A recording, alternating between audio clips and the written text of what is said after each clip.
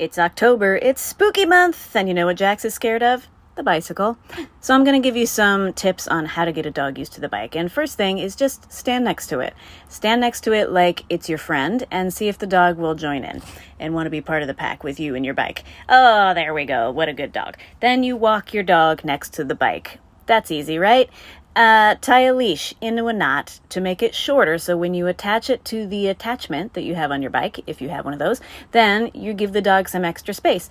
That makes them feel a little more comfortable. They won't be pulling away from the bike so much. And then, what's going on with my hair there? It's not a thumbs up. Then start slow with the bike.